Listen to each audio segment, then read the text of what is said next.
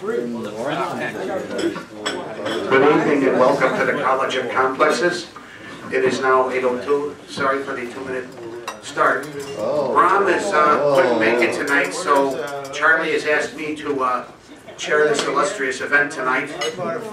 And tonight our speaker is going to be Stephen Walsh, Society, Money, and You, A Historical Approach.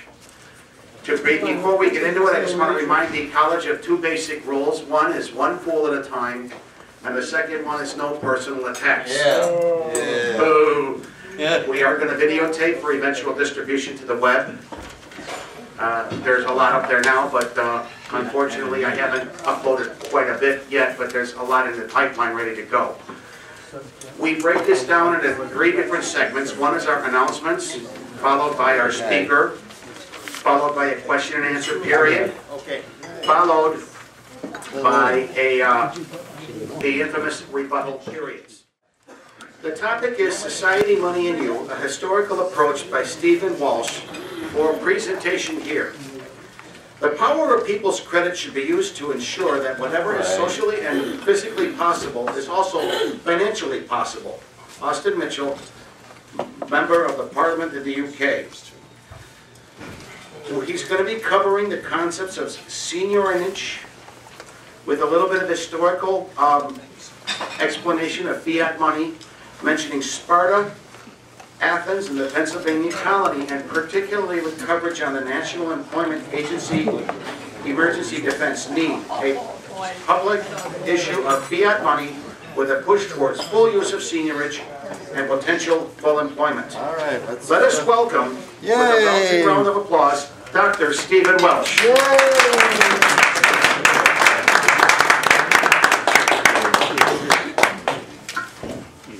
Good evening. My background is in anthropology and education, and I spent the last 7 years studying money. Salad, you don't have Parmesan pepper. The first thing, everybody should have a sheet. I think it has my name, and if you don't have a sheet, there's only actually 1 more copy or 2 more copies left. Here's an extra one, too. Oh, we're okay. There's someone, behind you. Okay.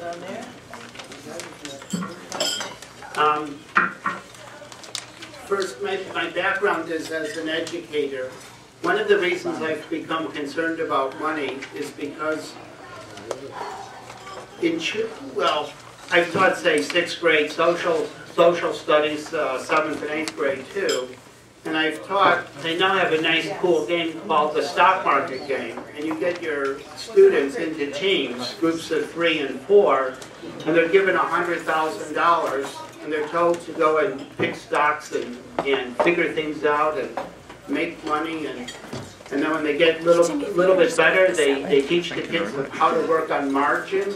And so if you have a start out with $100,000, let's boost that up to $200,000. And what I noticed among the students is they became very interested in just making money.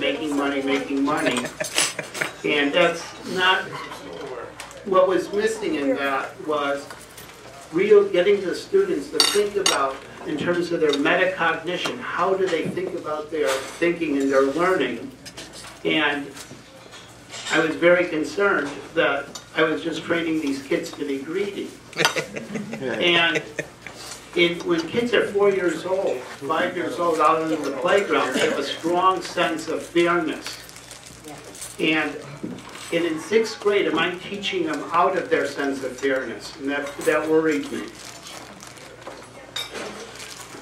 I asked them, and they turned things around a bit, and I asked them, if you had all of the money, what would you do with it?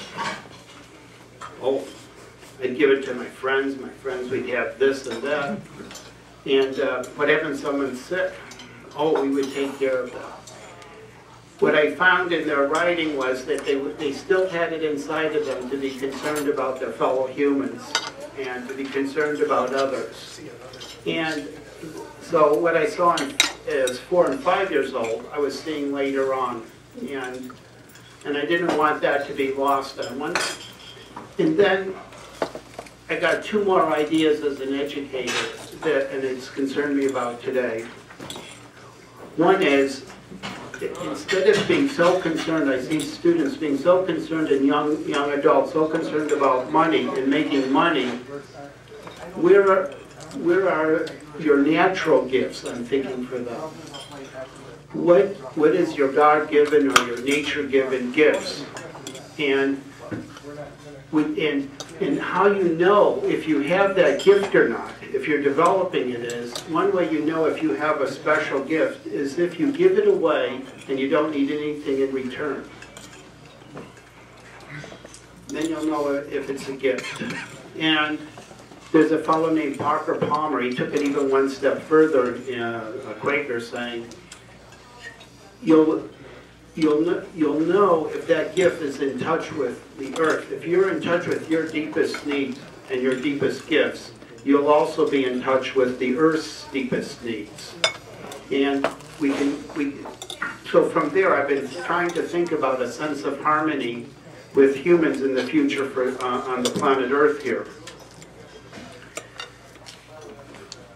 I was involved in an environmental committee, a national steering committee among Quakers. I'm not a real practicing Quaker, but I found them very interesting. And they said there's a real deep concern between money and the environment, and humanity going off of a cliff environmentally. And what are we going to do? And we need to learn about money. And that was about 7, 8 years ago, and I've been representing or I've been doing that since then, and I found money to be a really interesting topic. I want to, before going into this though, I want to mention one idea about the NEED Act. As you may know, about a month ago, Dennis Kucinich introduced Public Law 2990, sorry. It was 6550 last December when it was first introduced in the new congressional season and session, and it had to be reintroduced, and it's 2990 this time. And what I've noticed is one of the key ideas in it is in fractional reserve banking, you have, say you start with $10 million and the bank can loan out, therefore, $9 million, say at a 10% reserve. They loan out $9 million, those people earn it and deposit it, and that turns into $19 million total circulation. And then of that $9 million that was just redeposited, it can be loaned out again, and it gets redeposited as 8,100, you're up to 27. And you keep that up, you can go up to 100 from 10 million, you can have in total circulation eventually $100 million. The NEED Act stops that, and it stops that in this way. It's that the bank has $10 million in deposits right away, and that's the only money there is. So what happens is, the people who deposit that money have to be very concerned. It's going to work like an old-fashioned building society in the future. The NEED Act has a Positive Money Act in the U of K in London, and they push this part a little further, but our bill implies this. So what it is if you're a depositor and you have part of that original $10 million in the bank, you have to be concerned about that $10 million, and you may be concerned about where that money is being invested. If you have scruples not to have it invested in the military and into armaments, for example, you may want to know where that investment is going, and you're taking risks. And the bank may tell you, well, if you want an 8% return, you're going to take a higher amount of risk than if you want a 6 or 4 or 3% return. So people would have to be concerned as depositors where their money is going. And what it does then is when that money is lent out, you're lending out those people's money. and it's not newly created money as it is happening right now. So the distinction we can make, and we'll come back to this later in the question period though, is that you can stop fractional reserve banking in this multiplying by saying it's that 10 million and that money is being re-loaned out. And that's a very important concept because it frees up your seniorage. And I'm going to spend a large part of the night going over two concepts, seniorage and fiat money. It frees up your seniorage to do very important things. That other piece of that expansion in the fractional reserve banking, well, that's where the government can step in, much like in FDR's times, and create money. Or like during the Civil War when we had greenbacks. And the Populist Party in the late 1800s was wanting a reissue of greenbacks. And the banks didn't want that because it wasn't in their best interest. And finally they won the game when in 1913 with the Federal Reserve Act, and they got to have fractional reserve banking in a small way. Only 37.5% had to be held back then, but it was the beginning.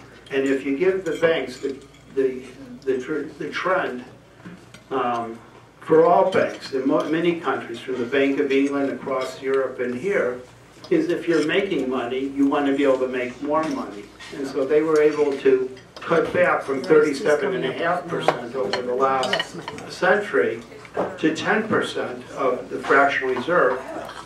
And so the concern is, yes, it's good to have community banks, it's good to have state banks, but let's envision banks of how they need to be in the future. And if we're lending out money, indeed, maybe the depositors need to be a part of that and being concerned where that money is being lent out to. So coming back to education then for a moment, when I work with my students, I want them to think about these issues. I want them to think about what type of system they want. And I want to share with you a few tools to help think about it. And just one example is, if you were going to create an economic system, and you're a young person, and you all are pretty young to me, is you want to have a target of 2% inflation, or maybe 0% inflation. Right now, the Fed and Uncle Ben Bernanke has a 2% inflation target, and we've had that for a long time. But if we're considering limiting our growth or to being in harmony with the earth, maybe it would be nice for us to play around with 0% inflation. Maybe that would take less pressure off of the older people in society that's living on so much of return that they can hold their money and they know it's there and they're not losing value. And they don't have to worry about it in the same way. But I look forward to more questions about the NEED Act later on. Okay, now some basic ideas. I'm just going to read, and I won't read very much, but I just wanted to go over a few quotes here because I think they're important conceptually for us to think about. And in this sense, creating an economic system or creating a monetary system for the future and for your consideration. The first quote is, "The power of the people's credit should be used to ensure that whatever is socially and physically possible is also financially possible." This, a member of Parliament from UK, Austin Mitchell, wrote that. It came out of this book, Fantopian Perspective, but it's been written Fantopia. And the author, James Gibbs Stewart, he was an industrialist, but he got into money. And in 1982, he wrote The Money Bomb. And he looked at banking and he became very concerned about it. And in here, the title is, or the subtitle is, "For a Balanced Economy, invoking the public credit and social justice. And in this book, he talks about Tumble Dee and Tumble Dum. And Tumble Dee is on one side of the Queen's Kingdom, and Tumble Dum is on the other side. Tumble Dee, they both want to build bridges to the next territory over the rivers that they're next to. Tumble Dum gets the banks and the financial consultants to do it, and they do it as you might think we would do it today. They get, raise money, put up toll booths, and the whole 9 yards. Tweedledee sets up, prints money and sets up a social credit system where they pay for the bridge. They looked at their physical and financial, physical and social. Do they have the talents that they needed? Do they have the materials? And if they had that, then they could invoke social credit, and then they created the money that they would need to build that bridge. And they spent that money into circulation. And the people worked for that money knowing they were working to their potential in building that bridge. And they had excess capacity, and they used that capacity to build that bridge, and they created the money to use that excess capacity. And I'll come back to that in just a moment. Now from a high school, I'm going to read something very similar from a high school textbook. It's Economics Principles in Action, and this is what our students get in their 3rd or 4th year of high school. And the quote is, and from 2 university professors, Stephen Schifrin and Arthur O'Sullivan, who got their PhDs at Princeton and MIT, and wrote in a high school economics textbook, the government could create new money to pay salaries for its workers and benefits for citizens. Traditionally, government simply printed the bills they needed. Today, the government can create money electronically by depositing money in people's banking accounts. The effect is the same.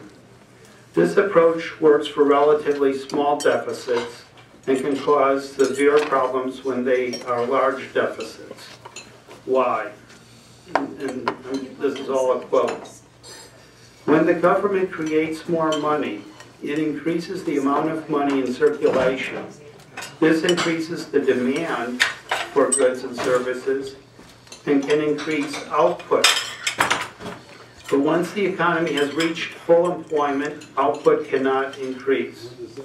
That's the key idea there. But once the economy has reached full employment, output cannot increase. The increase of money will mean there are more dollars for the same amount of goods and services. The result is in inflation. What they're saying in this high school textbook, if we were going to gamble and let government create the money, that might be a good thing, but we'd have to be very concerned about inflation.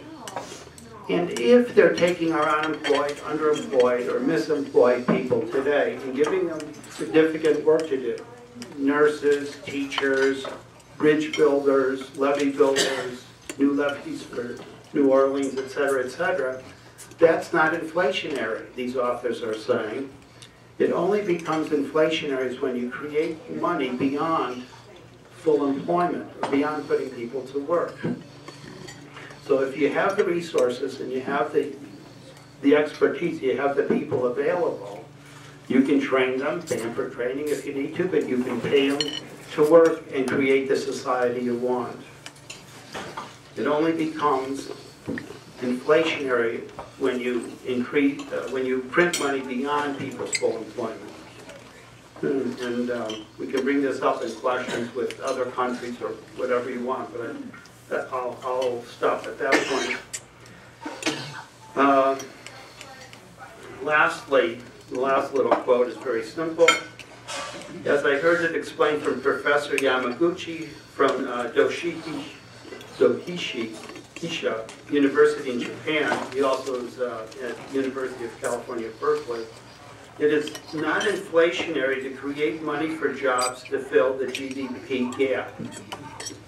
And there, the idea is, and we all have maybe funny notions of what GDP is, but the traditional notion, let's look at it. There's problems with it because it doesn't account for any morality and how things are.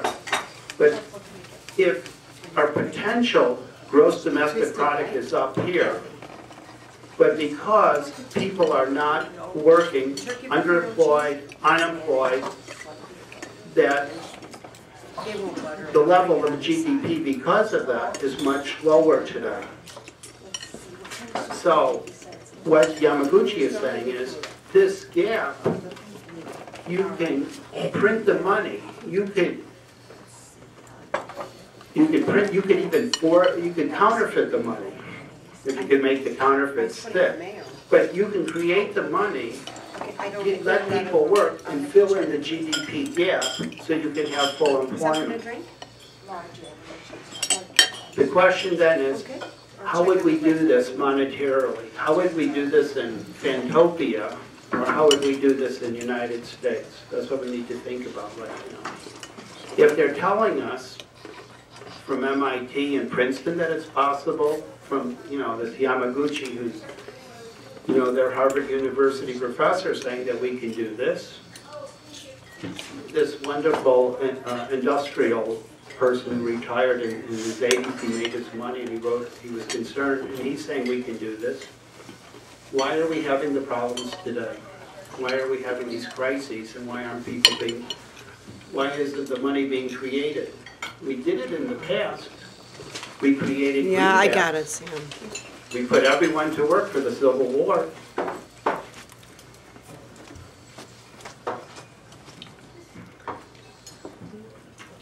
You want us to answer that? I'm gonna let you stew on that for a bit. Okay. I know you're tempted, Laura. Put everyone to work in World War II, too. There was a rhetorical pause, Laura. I know your lips are greased here. Just asking.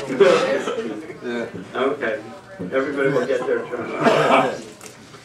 Okay, to understand though how we need to move ourselves so that we can have this very healthy society we dream about, I'm going to bring up this concept of seniorage, and I'm going to give it play in a few different contexts because it's very important to understand, and it's not something simple. It gets played out in different societies, so we're going to get a flavoring of that. And there's another word, a corresponding word that goes with it, and it's on your note sheet, if I can say that. From the American Heritage Dictionary, seniorage, you can pronounce it either way, and it's under there. Profit made by a government by issuing currency, especially the difference between the face value of coins and their production costs. And historical, the Crown's right to a percentage on bullion brought to a mint for coining. I'm going to read that one more time, and then I'm going to break it out and give you some examples of it. And then, first, profit made by a government by issuing currency. And as an example, the difference between the face value of coins and their production costs. So let's go over that. That is, what does it cost to make our coins today? What does it cost to make our bills and notes? Now, the cost to make it is one thing, but it's worth a whole lot more. You put a 1 or 5 or a 10 or a 20 on that piece of paper, it gets quite valuable very quickly. So the question is, who gets to spend it first? And how can you stretch that money to create a healthy society? So we'll go into that. But now you've created this money, who gets to spend it first?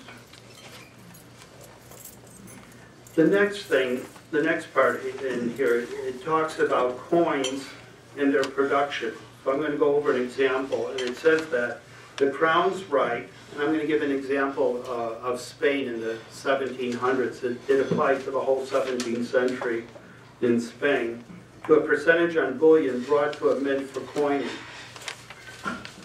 During the entire century of the 1600s, the king and queen of Spain, whichever it was at any given year, they would get the conquistadors, they would give a charter to those who they would semi-trust, and they would have a more trusted person go along with them. And they would be in charge of going to Peru, Portugal and to Brazil, but they would go to Peru, to Mexico with the silver mines, Bolivia, and they would take the native peoples or bring in slaves or maybe even have some soldiers do it at times, but they would be pulling the bullion, the silver out of these mines, the gold out of these mines, and collecting it.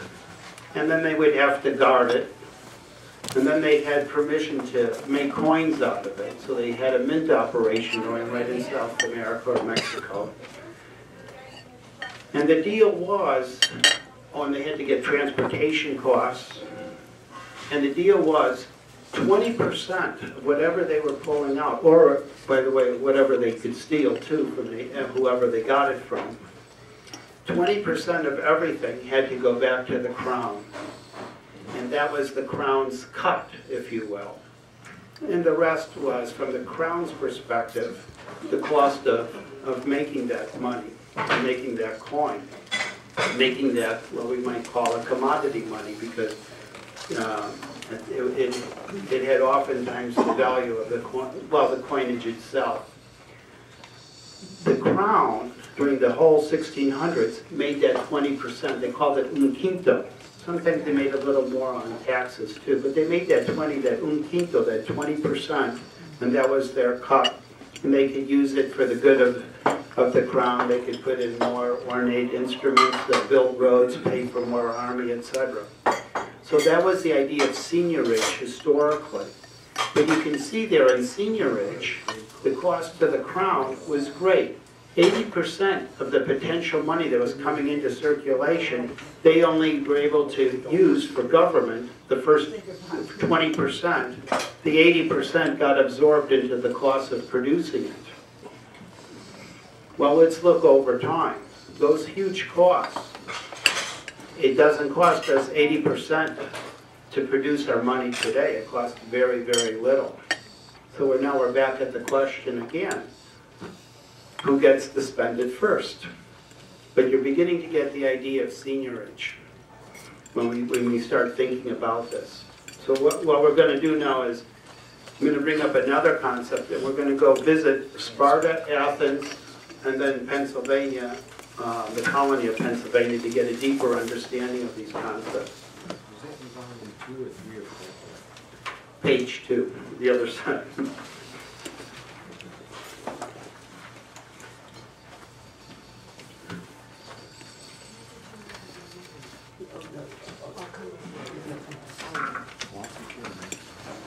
We're going to make reference to one more concept. So tonight we're going to really deal with two concepts. One is seigniorage, and I just want us to also understand fiat. What does it mean to be a fiat?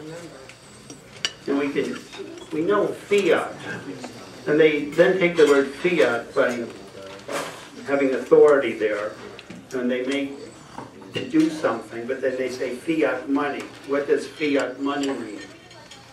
Well, let's go. The earlier definition came from American Heritage, and we'll go back to that same dictionary.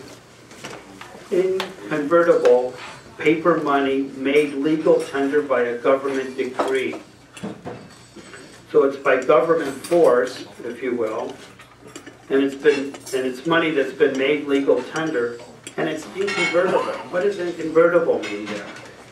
It means that if it's a paper money, it cannot be exchanged for gold or some other precious metal. It's inconvertible.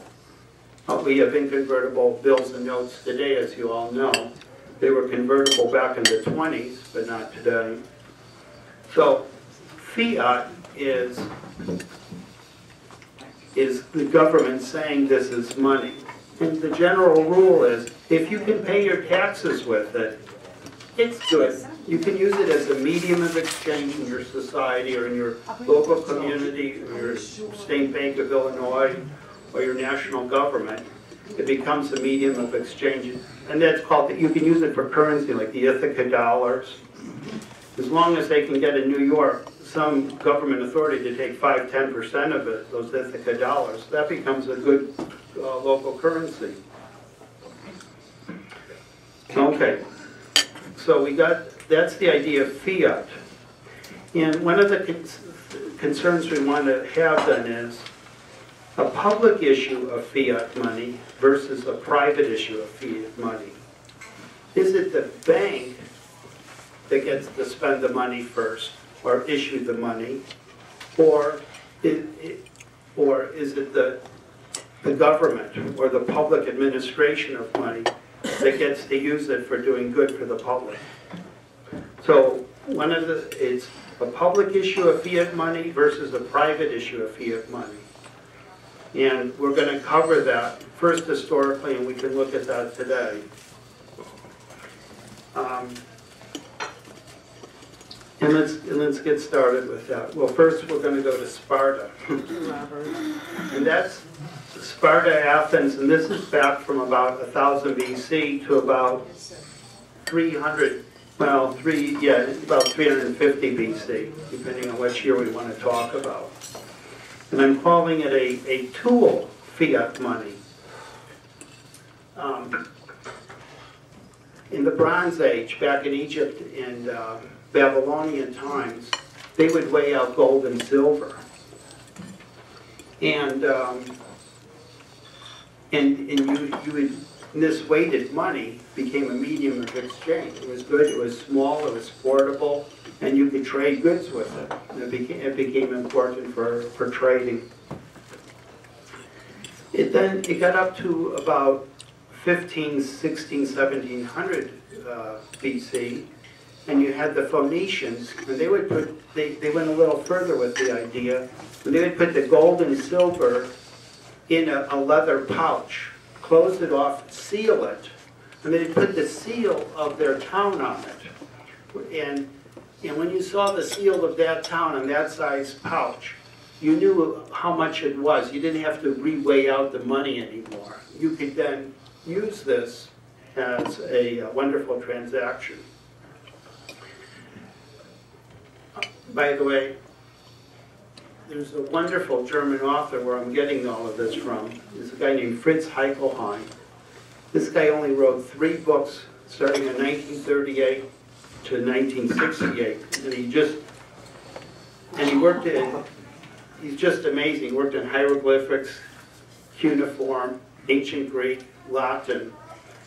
And this is the book. This is the bibliography and the notes. That's the book. Here's the bibliography and the notes.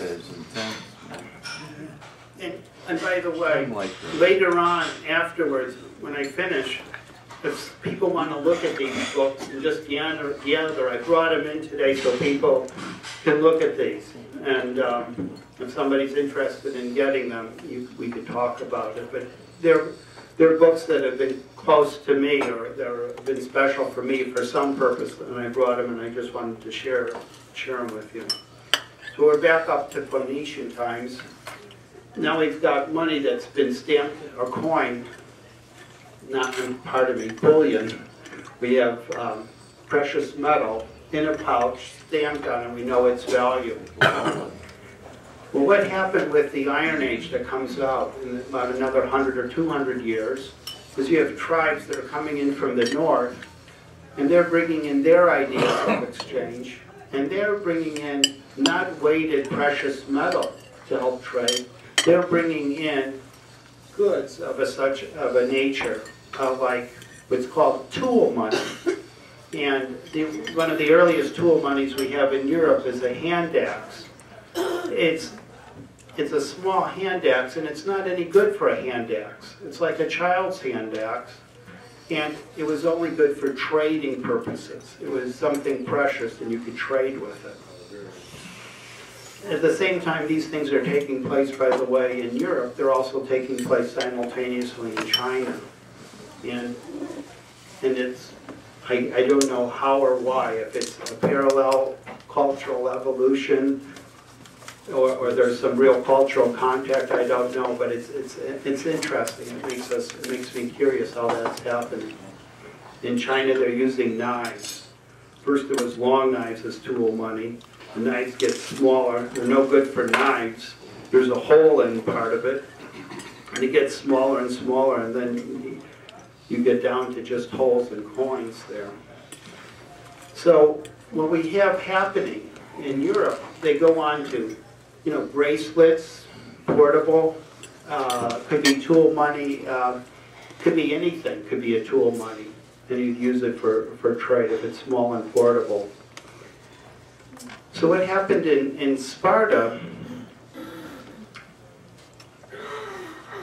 is that they have their tool money, but they're also learning from these old-timers around Egypt, which they're trading with too, that gold and silver and precious metals are an important way, and especially gold and silver. And iron is like the newest precious metal on the scene, but it's strange because it's very plentiful. Well, in parallel lives, and if you look at the story of Lycurgus, he does something, the people in Sparta do something very interesting, and this is tied to this one leader at a time. I won't go into a lot about his history, but it's a guy named Lycurgus, and it's back in time that he's half mythological, but we do have his name on the first Olympics as saying there should be a time of peace so we can have this Olympics. So we feel that he is a real person. But what really indeed happens in Sparta, it's either him inspired or others inspired. They take control of Sparta. This is the Dorian tribe, and they settle in islands, and they settle in Sparta, which is the Peloponnesian Peninsula in southwest Greece. And it's a very fertile area. It's very productive. And in Sparta, they set up Pellinors, becomes their money. And it's like a tool money. All it is a piece of iron, it's an iron nugget. And that's their money. And they're going to use this iron nugget to trade. And it becomes cumbersome. And they decide that gold or silver will not be a money. And so they have, by public issue, by their government, a fiat money. It's a decree by government, and it's going to be this tool money.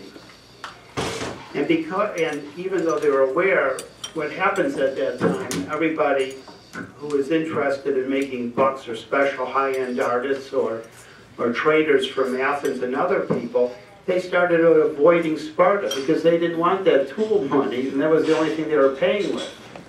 So they went to go to Sparta, and Sparta said, that's fine. We've got our own thing going on, and if we need to make trades, we'll find another way to trade. So they have what you might be calling, or we might be calling their own local currency, and that's okay.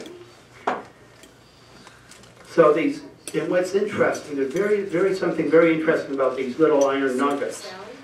The iron, when they're producing it, they take that hot iron nugget that's going to be money, and they dip it into vinegar. Why did they dipped it into vinegar? Because it lessened its commodity value. It lost its iron ore value to some degree because of that. So if you wanted iron ore to melt down and to produce a sword, you wouldn't use this iron ore. It's been spoiled. What Lycurgus and the others figured out, if you want a money, you don't want a money that's going to be taken away. You want a money that's going to stay local. So they didn't want a precious metal because that could be taken away. They wanted something that would be good for themselves locally. And so this was these Pellinors. And the Pellinors, this money drives out everything bad. Prostitution stops. People then spend more time. Local art and housing, beds, chairs become very well made. So that increases. The other thing that increases too is they use this money to create a culture where everyone's together. There's a super sense of togetherness. And the Spartans, because of this, become great warriors, as you know. It's also because, and this is the sad thing about Sparta from any modern point of view, is when they took over that land, they took over native peoples there, and they made those native peoples serfs, and those serfs were in charge of the agriculture, and they would be the warriors in charge of protection, but as like overseers of the serfs too.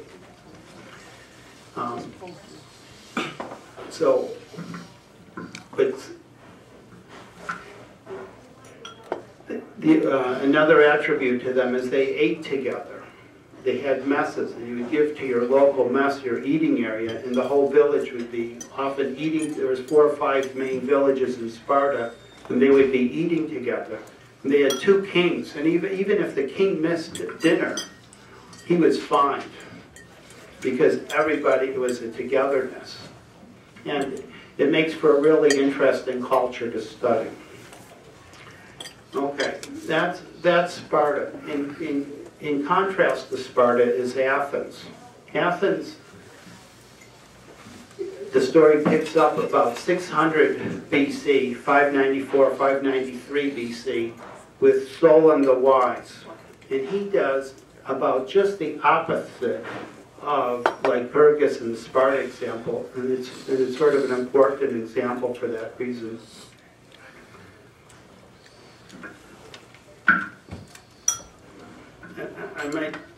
And I'm putting down here Athens, it's a public issue of fiat money that has commodity value. Remember, the Spartan example doesn't have commodity value. What Solon does, and it's about his time, it might be slightly after before, but it's attributed often to him. He takes the Asiatic standard, which silver weighs more. It's a heavier piece of silver that was the coin, and he reduced its weight by 3/7, and he set up a new silver standard for weighing it out, and that was what was called the Attic, A-T-T-I-C, that's the surrounding area of Athens, the Attic standard. And that standard became prevalent all over Greece, all the way into the Alexander the Great, when Alexander the Great sets up his own system. But until that time, for about 400 years, the Attic standard is predominant. And what takes place then is, it's a smaller coin. So he could take the old coins, send it back to the minting boys, or the bullion, or wherever, and have it reforged and reminted to have a lesser weight, so he could produce more coins, and they would have the value out in society is the same purchasing power. You can think of that as inflation. If your population is growing, it's a way of taking a limited amount of money and stretching it further and declaring it a new standard. And it gave government, it was one way to give government more spending. The thing that Solon the Wise, if you were a father and you were lost in battle, the wife would have to be taken care of, and he said they would. You weren't going to lose your land, which was typical before, and the state will help raise and pay for your child to be raised to learn industry, to do something. Back then, if you worked with your hands, it was not well thought of, except for agriculture. But Solon the Wise, he turned that around. He promoted the craftsmen and skills of all types, and the Greeks got into it. And And they were quite successful with that for hundreds of years to come. And that's why, one of the great reasons why Greek culture expanded the way it did. So what we have here is using an internationally accepted money, but giving it, having fiat authority. It only costs so much money, again, thinking of the crown, it only costs so much money to mint those coins, and he could stretch it by reducing the weight, but he said it had this much purchasing power. And back at that time, they do have the concept of a drachma, which Greece might go back to, and we'll see how that happens over the next weeks and months. But at that point, they had also a 2 drachma coin, and this allowed, a lot of commerce to take place. Okay, so the thing that Solon does too, in different than Sparta, rather than being dominant over the serfs and everything, he sets up a more democratic society.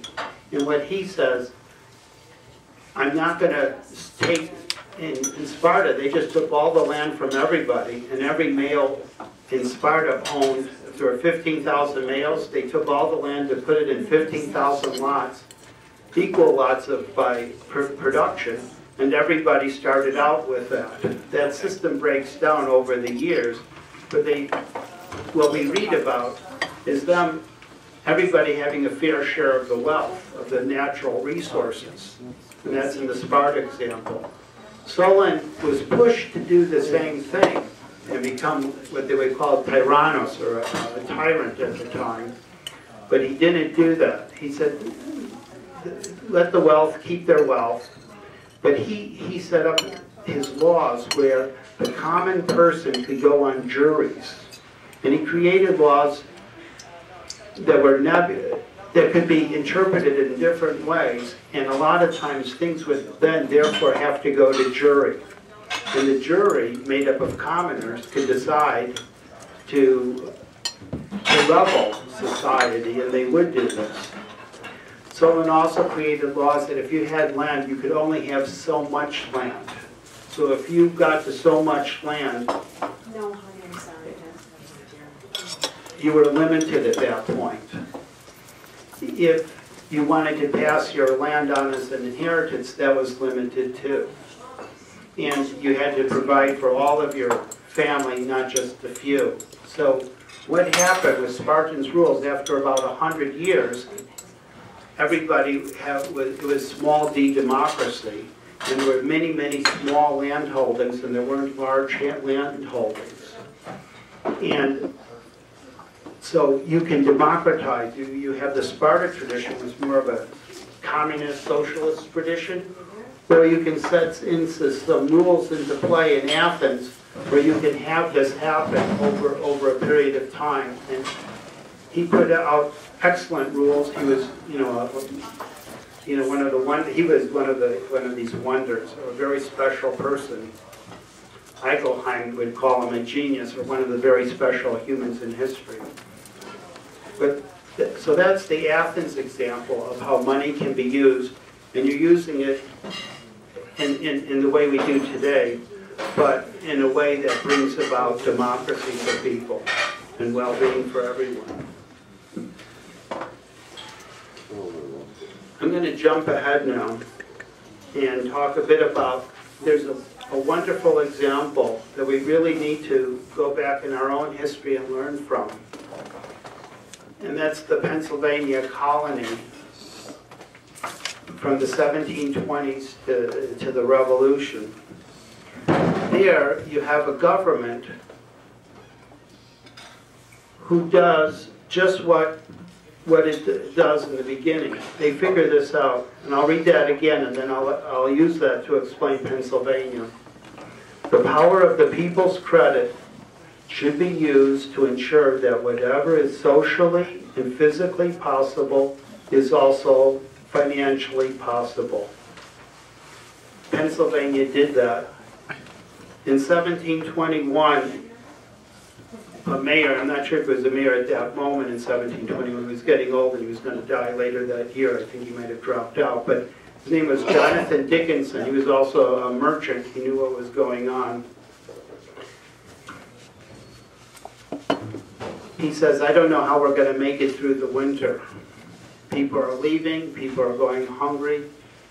We have the docks, the merchants have goods, metal goods, woolen goods, other goods from England, but they're sitting on the dock. The farmers have produce. We also have lumber that needs to be cut down to get to the shipyards, but we have no medium of exchange. England has not allowed us to make our own coins, to take our bullion and make coins. They stopped that 40 years earlier in Boston when they tried it.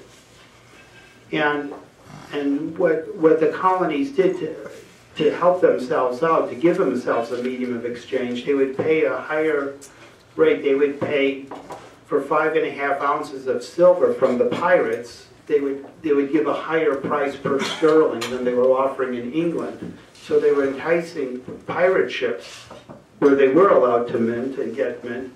The pirate ships who had been stealing would come up the coast and unload their coins, including Arab gold coins. And the people locally learned to pass that around, and that became the medium of exchange. And a little after 1697, early 1700s, England began to clamp down on that. So by the early 1720s, you end up having a society that has little to no medium of exchange. And things are pretty desperate.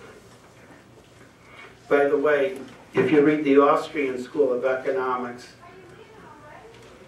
on this, they have it wrong. And you shouldn't. I'll talk about that later if people have questions about that. Anyhow, I'll come back to that. But so we have this Jonathan Dickinson who says we're not going to get through the winter, and things just carry on. In 1723, things are bad enough. They passed a bill and they were going to issue their first paper notes. They had watched a few other colonies do that, and they learned from it, and they said, we're going to do it, we're going to learn the lessons from them, and we're going to do it really well if we can. And they did some things really interesting. They created paper notes, a paper note down to a shilling and a shilling and a half, in small denominations, very small denominations. They then in the first year they issued 15,000 pounds, and then found out the need was much higher, so they were guessing by their pants how much money they might need in society. They had no idea, but they started out with a small amount. And then based on the demand for people needing more money, and how they put it into circulation was you could mortgage 1/3 the value of your house or 1/2 the value of your land. And so that's how much money you could obtain. If you would default, and there are very few defaults, and I'll explain that, but if there was, in the worst case scenario, and I'm researching this now, and I know very few cases like this, but they could auction off the land or the house. They would receive the money, they'd pay back your half or a third of whatever it was, and then you would keep the rest of it beyond their costs. And there's only a few cases I know of that. So later in 1723, their demand for this money was so great that they went up to 45,000 pounds in that very first year, and it didn't quite all get issued until March of 1724. Some very interesting things were done, though, which is the opposite of what we do today. And we need to highlight that because they're very important for us to learn for what's going on today. When they issued their law, they said, this money, we're not going to give it to those who are rich, who want to be able to make their bigger investments and move the goods and take their percents. No, we were going to issue this money for the poor and the industrious people.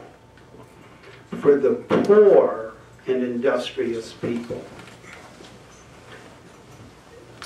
We don't do that today. We think that money has to go to the richest, so they invest the money so the rest of us can get jobs. In Pennsylvania, they said it doesn't, they figured out, and they said, we don't think it works that way, and we're gonna, and so what they established was their loans could be as small as 12 pounds, and in the first bill, they went up to 100 pounds. Later, they would go up to 200 pounds. And later on in that century, they went up to 300 pounds. But they limited the amount of loans so that the rich couldn't be getting all the money and making use of it. They wanted to give, but they gave out thousands of small loans. They gave out actually 3,000 small loans by 1739. And they wanted commerce to be local and for people to move around in a local way with small denominations, which was new for them too, or they created that idea. Okay. Sorry. So microloans. Microloans, right. Now, what happened in the law, it said, when this gets paid back, well, wait, I gotta say one more thing. Of that 45,000, they loaned in 37,500 pounds into circulation. They loaned it in. The other 7,500 pounds, they spent into circulation. Their Pennsylvania Assembly, the whole colony, their state, which might be the counties, and the city of Philadelphia. So they did it all three levels. They passed money down to all three levels, and they could spend that money directly into circulation. Much like you would learn in this book, it was social credit on how Tumblewood D built its bridge without having to have tolls. So they've loaned money into circulation, and they've spent money into circulation. But the conservatives among them said, oh, this is very dangerous. So what they said is, they had it put into the two original issues that when the money was paid back, it had to be burnt out of existence. So they started. Everything, all of a sudden, everything's humming. In 1724, people are breathing again. There's commerce. There's the outflow of people. The empty homes that are in Philadelphia, they're beginning to be filled again. And there's life, and there's happiness. 1725, things are going pretty good. In 1726, I'll just go over this. I've written this in long detail. I'm trying to put it in a book for young people, and I'll give it to you in a very summary form. But what happens is, well, I'll give it to you in a summary. They burnt out of existence 6,200 pounds. And I was able to go over the exact figures, by the way. And this is important because this is another argument against government being able to do anything right. If you looked at their laws, and I've read the laws, and I've gone over them in charts, and I created the charts, I've gone over in detail. And by January of 1726, they had to burn out 6,200 pounds. Then I went to their actual records of what they had burnt out, and it was like 6,240 pounds. They were extremely close of what the law issued. We can issue this much money, we have to burn it out of existence, that's what the law says we're going to do it, and the people, the trustees, and the people who are in charge of their money system did exactly what government wanted, what this good working government wanted, and they did it, and they didn't overdo it. They carried out their mission. And they did it again. They did that in other ways later on, and I hope to mention a few more. So they burned it out of existence, and guess what? When you burn money out of existence, they started seeing there's a very fundamental problem here. The interest rate on this money was 5%. And 5%, say, of 40,000 pounds, we'll just take that number for right now for what they loaned into existence, it's a round number, is 2,000 pounds. So in the very first year, when you have to pay back money, you have to pay back 40,000 pounds plus 2,000 pounds interest. Well, that interest money was never created. When the money they spent into existence, that was taxed out of existence separately because of liquor and slavery.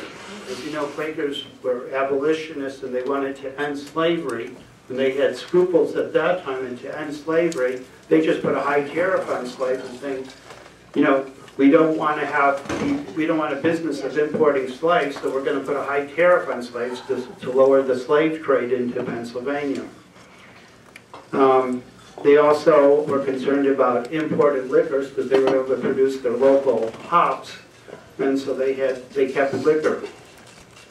But that $2,000, and because they were not involved in the French-Indian Wars, they weren't fighting the Mohawks or they weren't fighting the Seminoles, and they were getting along with their native people,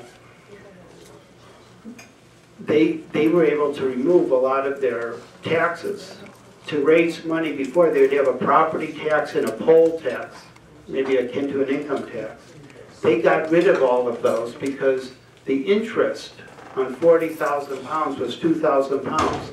That was enough money to cover their expenses. It was 800 pounds to the Crown, 400 to 500 pounds to the Native Americans for lands being lost, and forestry lands were turning into agricultural lands, crops. And then they had 400 or 500 to spend on roads and other things they needed locally and regionally. So, but the interest was not created. So you have 40,000 pounds that are paid back.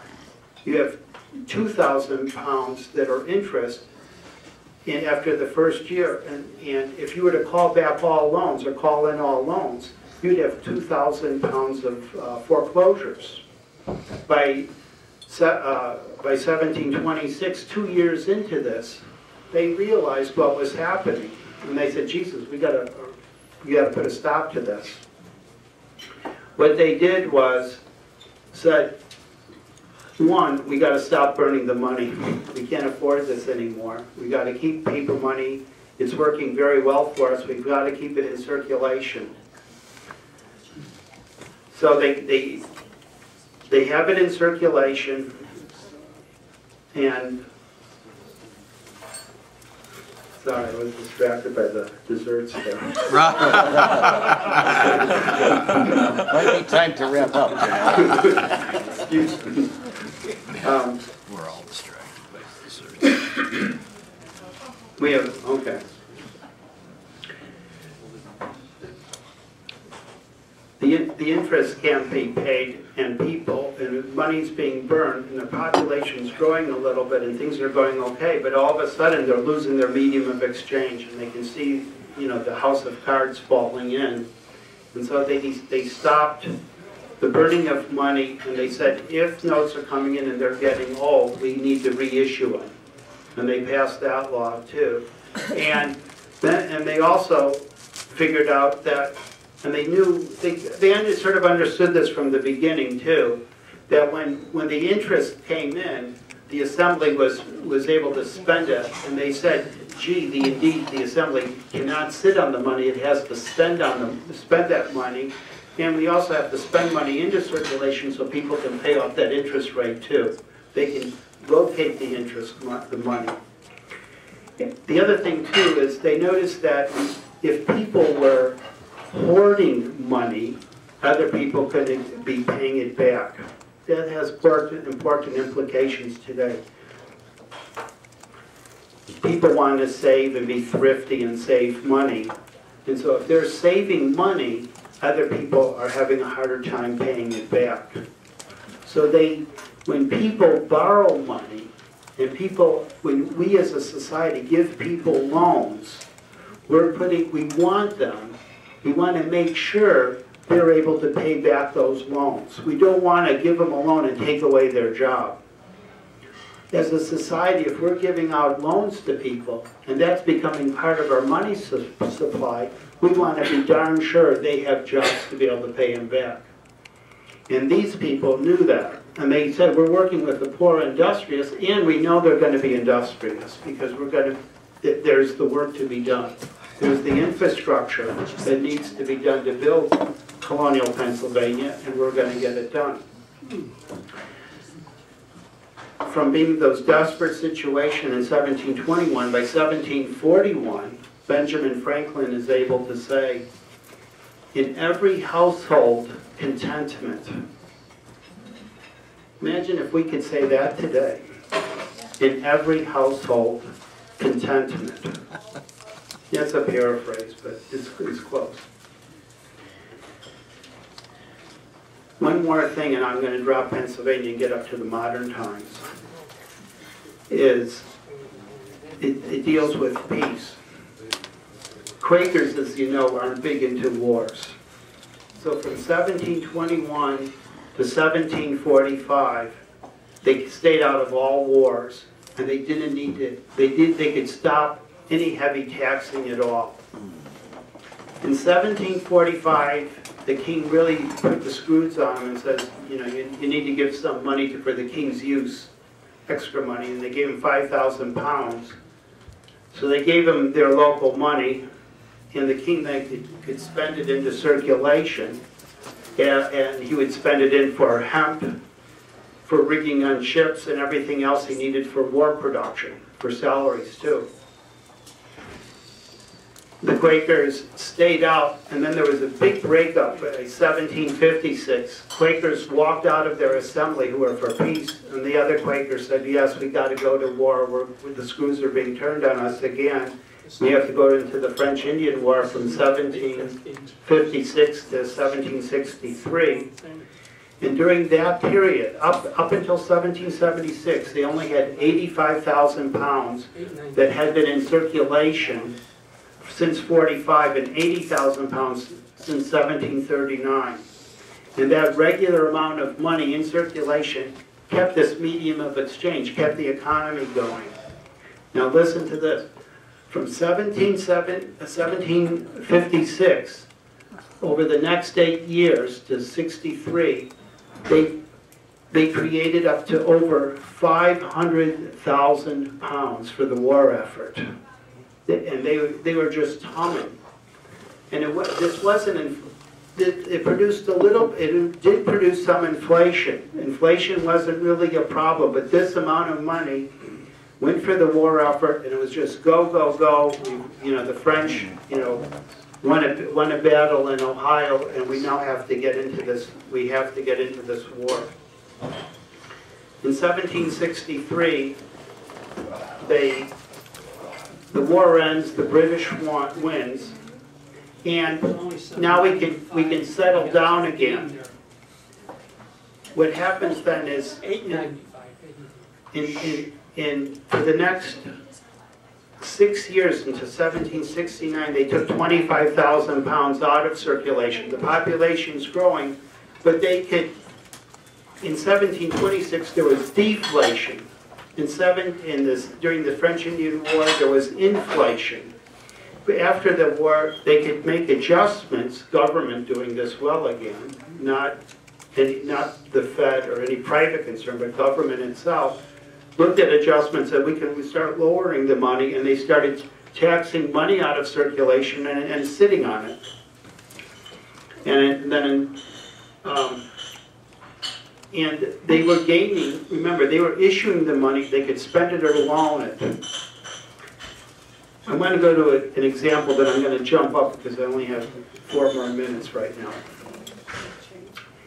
Benjamin Franklin in the 1760s is going off on one of his jauns. He's going off to England. He's probably actually talking with Adam Smith. But one of the ideas he's bringing up in England is says, hey, We're doing really well with our seniorage money, our right to issue money and put it into circulation, and it's a public fiat money, and it's really working well for us. He didn't use those fancy terms, but they had the concept seniorage then. The people back in Pennsylvania says, holy mackerel, what's going on? We don't want to lose our seniorage. What is Franklin talking about? He's telling them that they can start their own Bank of England. You know, these were British colonies. So in your British colonies, you can start a Bank of England. The Bank of England could be issuing the money in the colonies, and you could be making the interest rate. Instead of Pennsylvania making its $2,000 per year, and every other colony, you guys could be cleaning up with your interest rate by having seniorage rights of introducing new money into circulation. The Pennsylvania people who understood this problem yanked him out of England really quick. Get back here, you're being recalled. Don't talk to anybody. Keep your mouth shut, oh, Uncle Ben, and get back here. Okay, so that's the importance of seniorage. I'm going to jump up today because we only have a few minutes. But with the NEED Act, it's 2990, Dennis Kucinich, Conyers from Michigan is now a co-sponsor. Other people are being interested. We need education. Without education, this bill, the next bill, and the next bill, they're all going to fail. But we have to go around, I'm working on educating and writing for young people to get into this. You need to be a part of this. This is an idea and an understanding whose time has to come. We have to be able to issue our own public credit again. The system is clogged up. Right now, if you know Michael Milken, the junk bond dealer, he says, at $1,000 a head, you've all paid $1,000 to come today, right? Well, I'm going to tell you what he told his people. He said, go out and collateralize the commons. Find Antarctica, find local resources in third world countries, and turn that into money. You can make loans on it. We need collateral. In the 80s, they wanted to start a bank. You might have remembered, it was the United Nations Bank. They wanted to make Antarctica, the Ozarks, Serengeti Plains, and other places into a conservation bank. And this, again, is the issue. Based on those resources, you can create new money. If that money goes into default, what does the creditor hold? He gets to hold those resources again. The people that were in trouble. So what HR 2990, oh wait, the short answer on what Michael Milken, we're in such a situation we would really need 1 to 2 more Earths, literally, to go around the planet, to go around the sun to collateralize. It is. That's what it's going to take. If you look at real economy versus this paper inflationary economy on top of it, or this money economy, we don't have the collateral.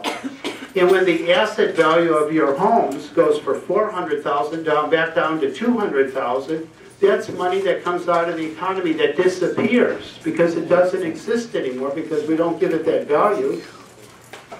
And there's no more collateral, therefore no more loans, and we're not getting loans. In spite of the Federal Reserve putting huge amounts of money into the banks, and loaning is supposed to go up under fractional reserve tenfold. Instead, it's going in the opposite direction. It's declined. So the whole system is fried right now. And I only got 30 seconds a minute now. So coming back to the beginning of the story, 2990 stops fractional reserve banking, and it introduces what we could call positive money, or a new U.S. money that's not debt-oriented. It's not debt. It's new money that can come into the system. And if you stop fractional reserve banking, that multiple expansion, that would be very deflationary. So you would have to spend money and figure out, with the commodity of goods, the proper consumer price index, what's the inflationary amount. And guess what? if Pennsylvania could do it 250 years ago, I think we should be able to do it today. Yeah. So, I'm going to end shortly. I really enjoyed being here. We've got to get behind 2990, but we also have to educate ourselves. Thank you very much. All right.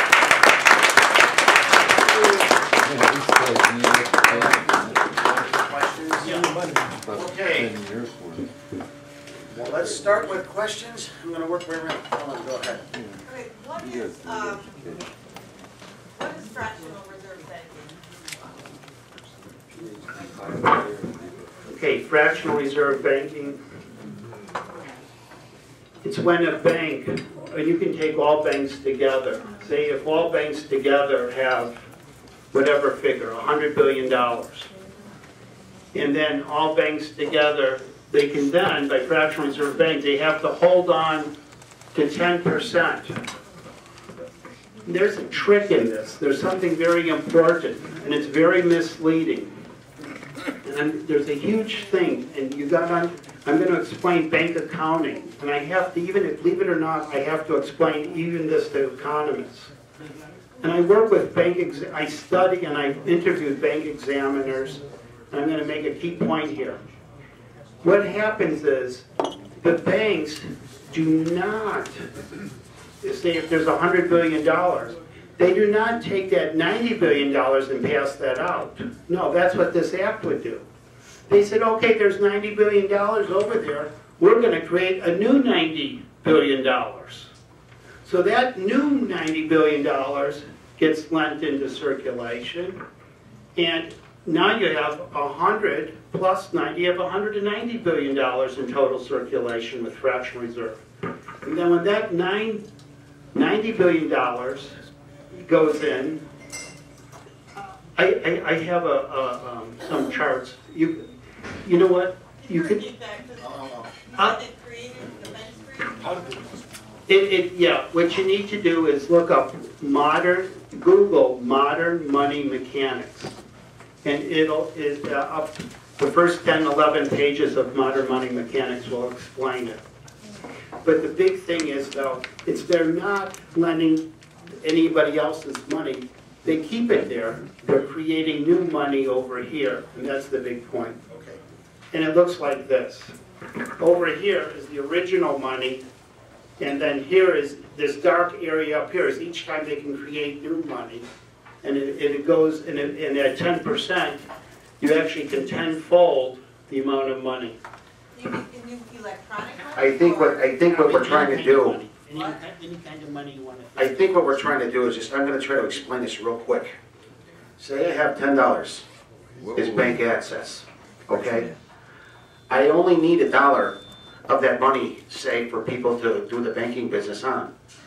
And perhaps I could loan that $10, if I loan out $90, and I only back it with about $10, everybody is not going to come at once to get my money out of the bank. The whole system is this. I have $10 in assets, or maybe $1 in assets, and I loan out $10 on that dollar. There's 90% that's not working, and what that simply means is you hope not everybody's going to come to the bank at once to collect my $10 in assets that's only backed by $1. You're only hoping that the amount of money that's needed to service the loans is $1 and not 10. Fractional reserve banking simply means that this dollar can produce $10 in loans, only needing about $1 in assets. Let me just add on a point to that.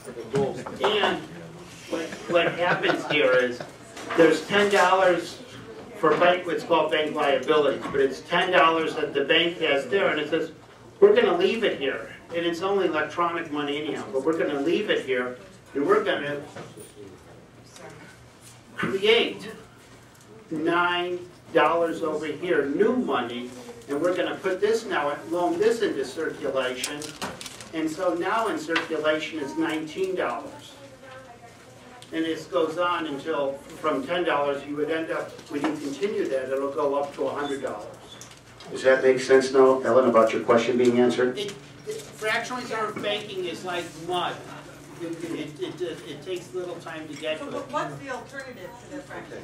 I mean, It's the depositors who have the $10, this actually gets loaned out. Oh, the money and that they get in. They get it, that very same money gets loaned out. So instead of loaning 190%, they can only loan what they have on hand.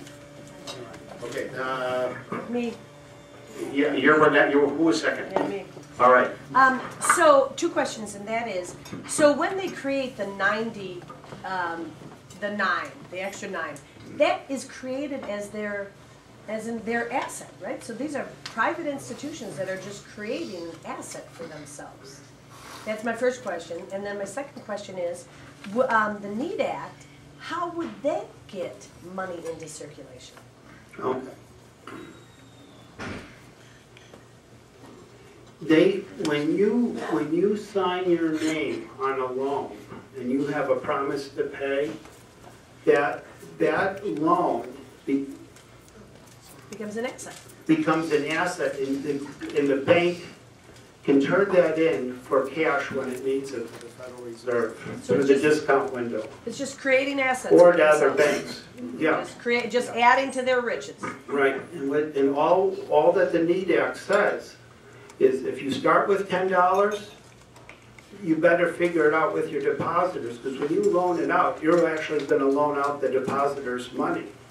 So depositors need to be able to take risk. And that was why I said earlier, we need to think about our future. Do we want to have 2% inflation, or should we have 0% inflation? We can target either one. And how about the NEED Act? The NEED Act created money. How does it create Oh, money? yeah.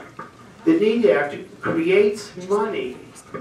The economy would start collapsing without monetary expansion, even though it's not happening right now. Right.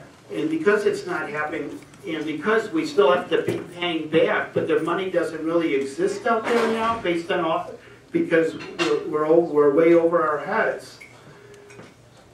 We are in what's called the capital asset stripping phase of the economy now. This is what bankers are doing to us. They're taking your asset and stripping it, because that's the business they're in. They're collecting the collateral. Right. So how does the NEED So Act? the NEED Act says government needs to be able to print money and spend it into circulation. New money that's positive money. It's not based on debt. For It's just like I said about Pennsylvania. They created 7,500 pounds and they just spent it into circulation. The federal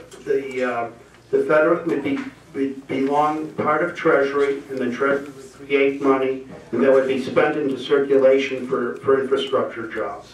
all right, and Jeff's next. Yes, toward the end of your talk, you made a reference to the effect that we did it 50 years ago. And so why can't we do it now? 250 years ago, Pennsylvania did it. Okay, And any further? I'll go, I'll come back. Is it exactly the same Go ahead. as 290? 299? Your paper here, you said, once the economy reached full employment, outputs cannot increase. I couldn't hear what you said. That's kind of out of date, isn't it, from the day when everything was done by a unit of labor would be put into the storage axis. Today, with the innovation and the increase in efficiency, it's possible that you can actually create more goods continually with the same labor force. You're absolutely right. I totally agree with you. And this is, all I'm doing here is I quoted to you what they're teaching high school students. If I had more time, yes, it's written right in this book. Every blue sheet here is where I photocopied to put on a PowerPoint. And I've gone to economists, and I reform-minded economists, and said, this is what they're teaching. And like you, they can point out mistakes with it. But the essence of what that's saying is, yes, in typical economic thinking, you know, he's setting up the argument that too much money chasing too few goods, And you're saying that's not realistic any longer, and I agree with you. But we're talking basic economics if they're teaching high school students and college students. By the way, this is, if you saw Inside Job, Michigan, Frederick, Michigan, who was on the Board of Governors, this was the textbook he was creating when he left the Federal Reserve. If anyone wants to see it, I have an advanced copy of it. But he says basically the same thing there too. Okay, let me follow up. All right.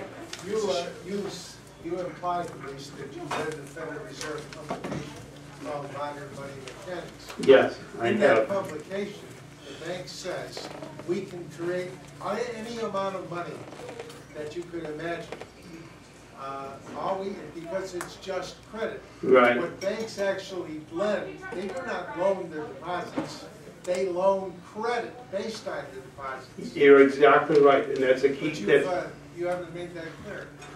Well, thank you, and I hope that explains it to the woman next to her. So, they've accepted deposits here, real money here that's been put in, and over here they're creating credit. But the important thing though is once you've created credit and you loaned out credit, and people go ahead and spend that credit, guess what? That's now real money. That credit turned into real money because when the people who earned it and they put it in their banks, they want it in as their money. So that's how fractional reserve works. But the NEED Act changes that. Okay. Sir, what does this mean? If you read Title 12. All right. Next. Next one, you have. Well, let's move on. You dealt with money, but you didn't deal with the source of the money. Right. What I'm talking about in these countries, in ancient Greece, Okay. Attica, You're right. and like Athens, Right. the majority of the population was slaves. And there was some degree of free labor, like you said, in agriculture. But the slaves are the ones that dug in the mines and everything Right. to produce the armaments and everything. Right. So these countries could go to war and plunder other city-states. Yes, that's So the true. source of the money is actually the production of the slaves. But you didn't bring that out at all. Yes, chiefly what you're saying is right, but Let's look at it in a little detail for a second. First of all, slaves really doesn't become a big issue until Alexander the Great. During the classical period before then, slaves is much more, much less. It goes way out of proportion with Alexander the Great. But you're right though, slaves and others were used in the mines, not always slaves by the way, there were also free people, but they were compensated, they could earn what was called one odal or a udal, but they could earn their money, and depending on who your master was, you might be able to earn your freedom from slavery, and that was fairly common then. But yes, do we need to have people going in mines today? Do we need to be mining Mother Earth for precious metal with, for the libertarian idea? I don't think so. And as you learn from Sparta, we don't need to do that by creating any kind of money system. You have a different form of slavery today, Okay. called wage slavery. All right, we'll get into that right about here. Charlie? Yes, sir, Steve, how did we end up with the 1%? Was it too much legislation or not enough? It was both. What happened on the legislation side, you went through the last 40 years of slow, bit by bit of deregulation, of where the rich were taxed less from the 1970 up until now, and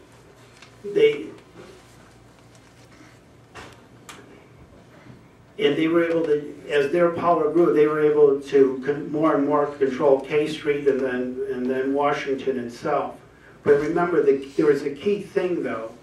With the Federal Reserve Act, there was a tragic flaw in that act, which allowed that fractional reserve banking, and with that, the bankers could use that over time to gain more and more power. As I said, they could increase their fractional banking. And then with deregulations, as you know from Lehman and Goldman Sachs, they're up to 300 to 1 or 43 to 1. So if you invest $1,000, could you afford, if you lost that $1,000, could you afford to also pay $42,000?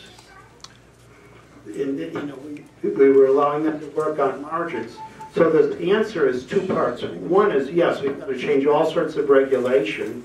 And two, we have to change the structural form of the Federal Reserve Act, and the NEED Act does that. Okay. All And we right, have to tax the rich. I'll go back here to Bob, and then we'll go to you, Okay, sir. let's say we got rid of Now- fractional reserve banking. Let's say we got rid of fractional reserve banking, and a wave of prosperity, you know, swept over the country, and everybody that wanted a job could find one at a minimum wage of $100,000 a year or more. What do you think would happen to rent? Yeah. Who cares?